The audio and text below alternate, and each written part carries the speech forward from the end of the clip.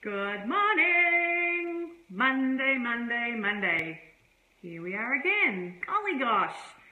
I literally start every video in exactly the same way because it does roll around pretty quick. Hey, I hope you had an awesome weekend. Ours was chaos. I had a house full of kids, literally from Friday afternoon to Sunday night. I don't know how it's happened, but somehow our house is like the mecca for the neighbourhood kids at the moment. Hey Tamara, awesome to see you. We've got a big trampoline in our front garden, and once you get one child on that trampoline, it just sends these imaginary little waves out, and boom, there's like 100 children in my front yard, which is good. It's awesome to see my little people hanging out with their friends, but it is also damn expensive because those little boys, they eat more than I have ever eaten in my life.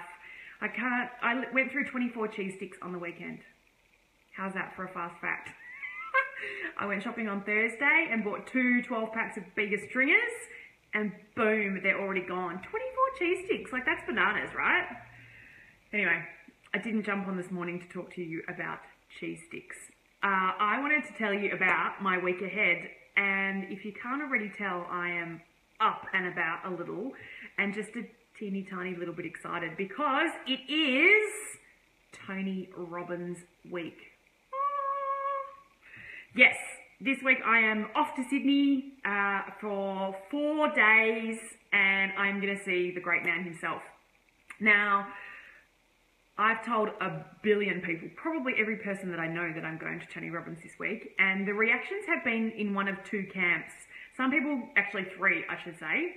Some people are equally as excited as I am. Oh my God, that's going to be awesome. How amazing. Oh, tell me all about it. The second camp are, ooh, part of the cult. You're going to join the cult? Ooh, watch out. And the other half basically say, oh, which band is he in again? Never heard of Tony Robbins. So it's been quite an interesting exercise within itself to talk to people about the week ahead that I have. I'm dragging my poor partner along, who has promised me that he's not going to walk in with his arms crossed, as skeptical as skeptics can be.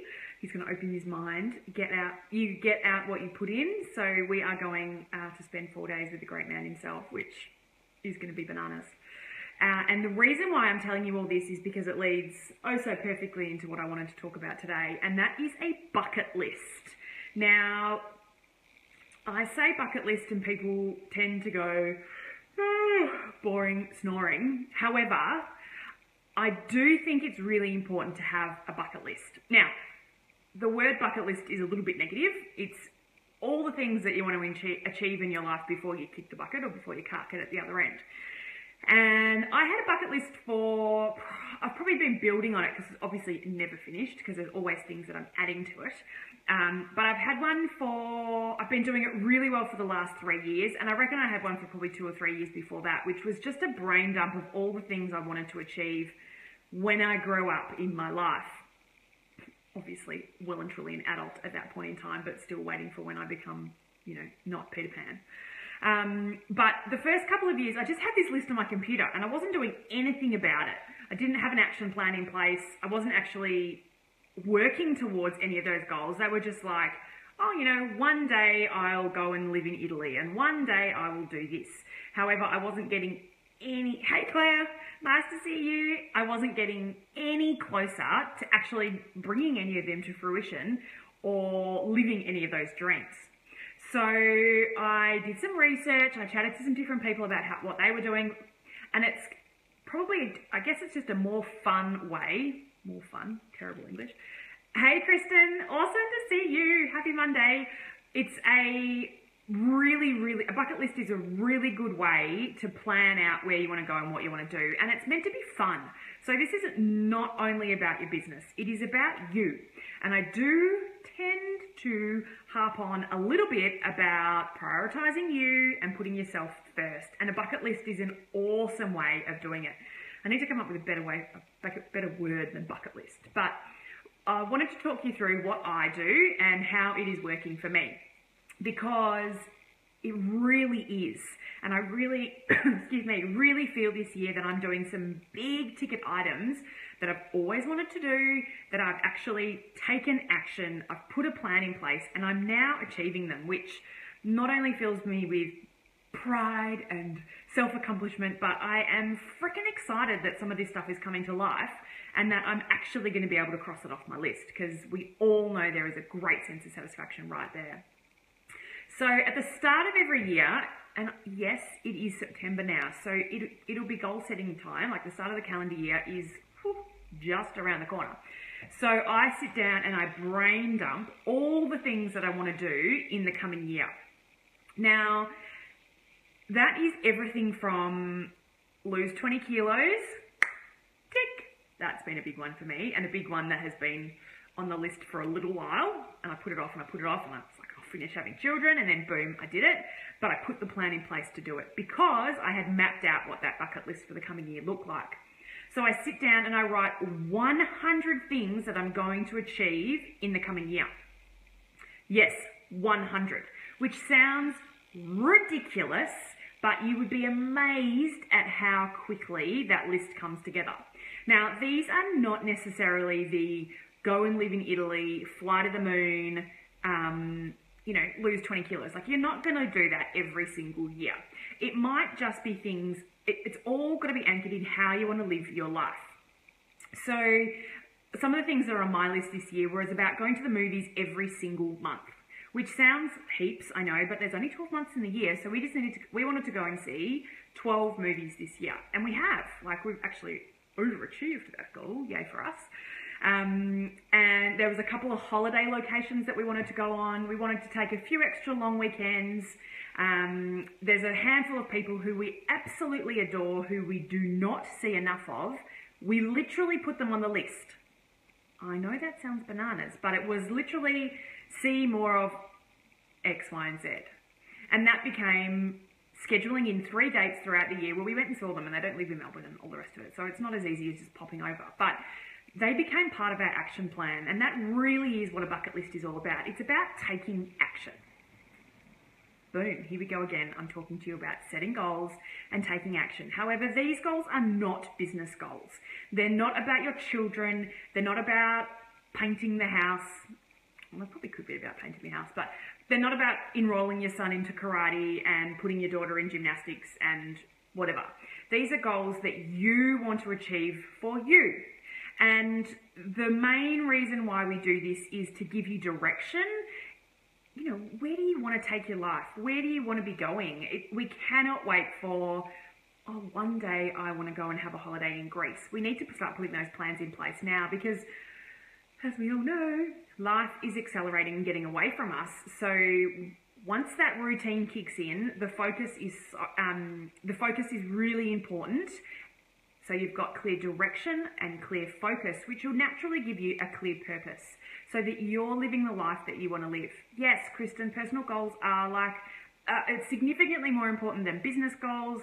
And if we're not prioritizing self and putting ourselves first, ahead of the rest, you do get really quickly bogged down in that day to day. The routine takes over, and we all know that routine is the killer of all things fun, basically.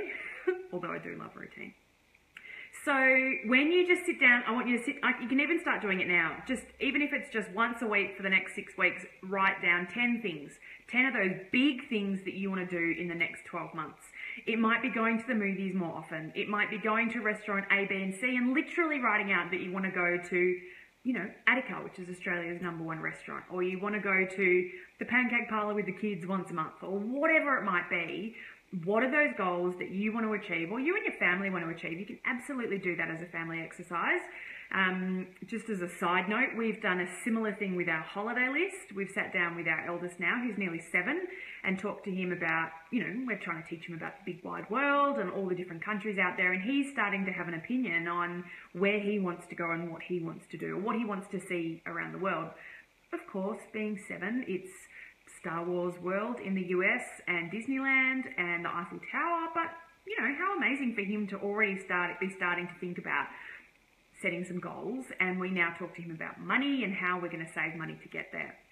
So the second part, once you've got that big long list of things that you do want to achieve, it's about putting an action plan in place. And again, that doesn't need to be, you know, a 27-page document. It's just literally planning out some of those practicalities. So a lot of these things are big ticket items and they're going to cost you money. So maybe you need to open a bank account now and start putting, you know, I was going to say siphoning off money, but that's stealing from yourself. But putting money into that bank account so that you do have that little slush fund, I guess, that you can draw from.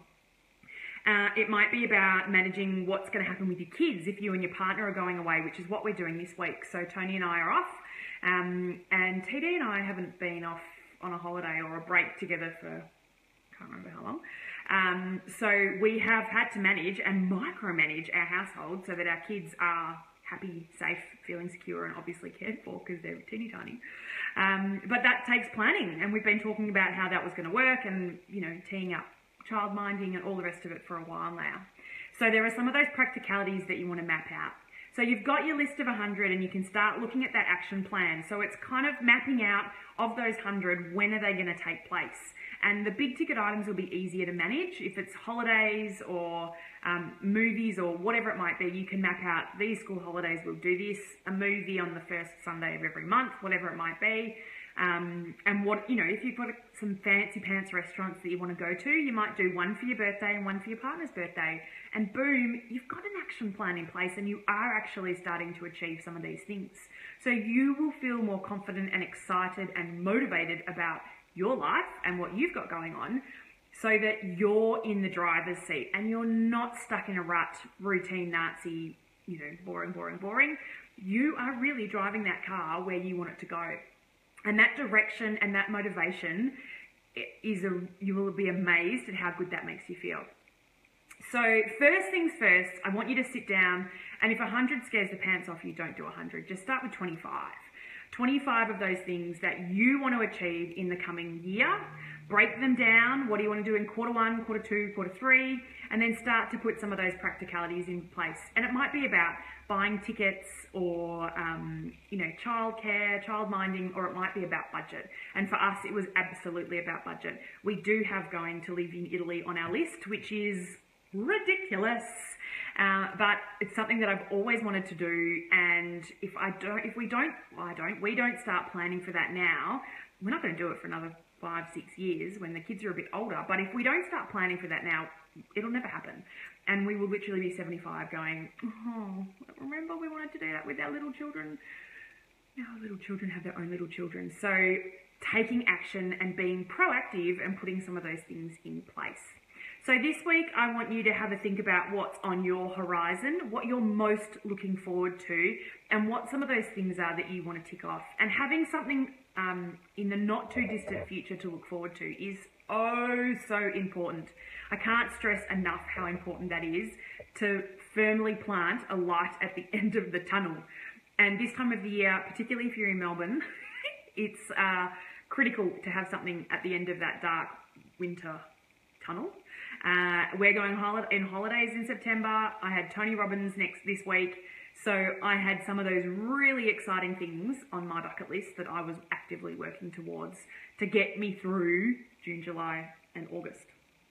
The other part of Tony Robbins, which is the bananas part, is that I'm going to do a fire walk, which I actually don't know how I first came across even knowing what a fire walk was, or how I got onto the bandwagon. But yeah, literally going to take my shoes off and walk on hot coals on Thursday night. So as you tuck yourselves into bed on Thursday night, it apparently happens somewhere between 9 and 11 o'clock. You can think of me taking my shoes off, taking a big deep breath and walking across, I don't know, billion degrees hot coals. Like, there's got to be something wrong with me, right? But all of that is anchored in the power of the mind. And I know, Claire, holy crap, like, what's wrong with me? I hope you've got more crazy or less crazy things on your bucket lists. But I reckon at the end of it, I'm going to be crying because of the sense of it almost makes me want to cry now, but the sense of achievement and the power of the mind. So Tony Robbins is all about power of the mind. So parking all of those fears, clearing out all the crap, all that self-talk that you have with yourself that limits the things that you can achieve in life. And his way of demonstrating that to you is by getting your mind in your position where you can proactively take those steps, baby steps forward over freaking hot coals. So as you get into bed on Thursday night, think of me, because that's what I'm going to be doing. And hopefully on Friday morning, I can still walk. Like that's just where it's going to get to, I guess. So this week, sit down, 25. Let's start with 25. I want you to map out 25 things that you want to achieve in the coming 12 months.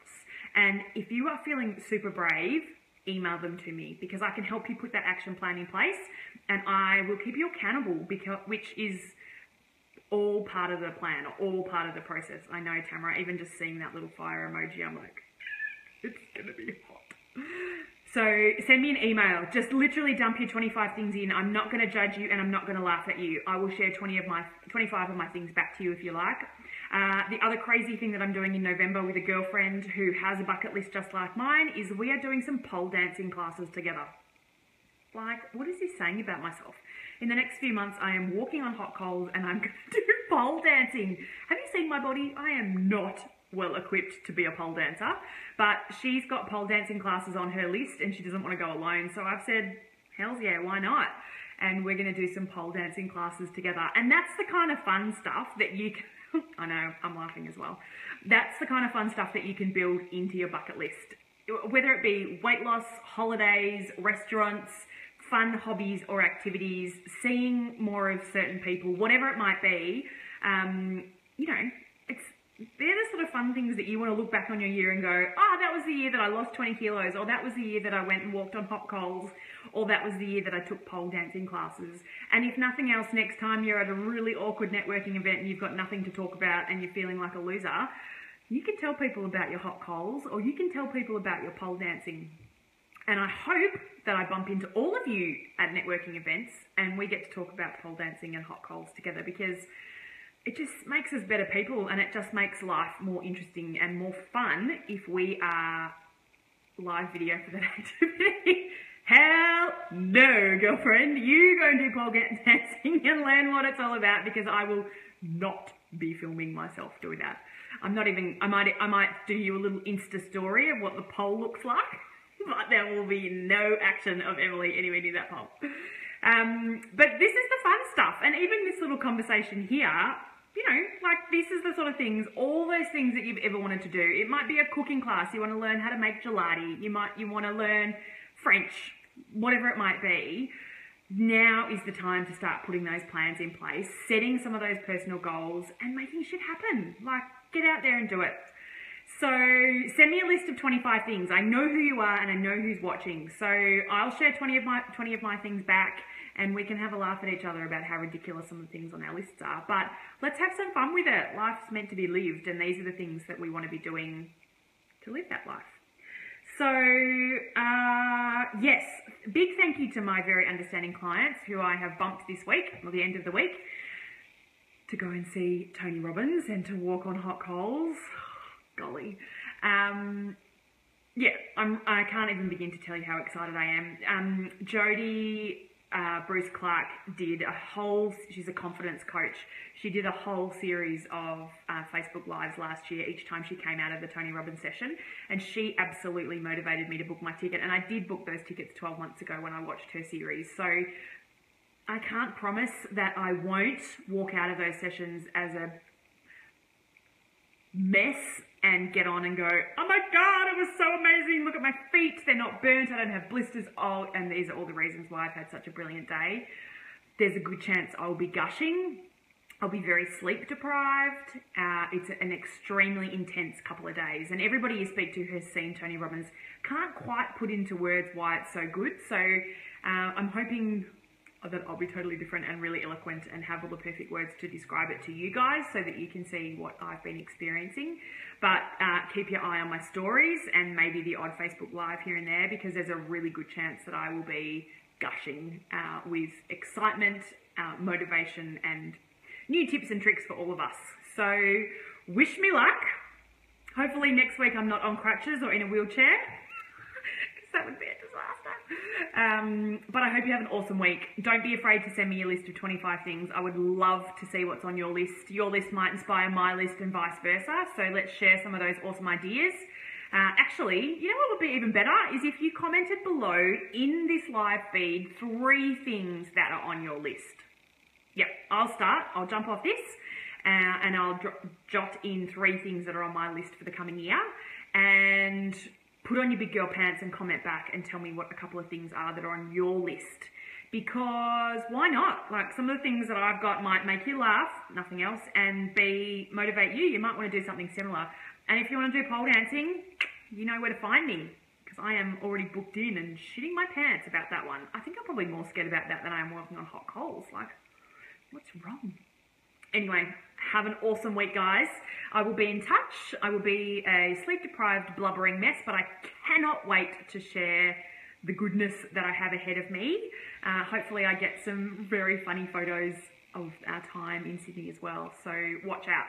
Comment below. I want to see 3 things that are on your bucket list. Don't be shy. No one's going to judge. It's a safe environment.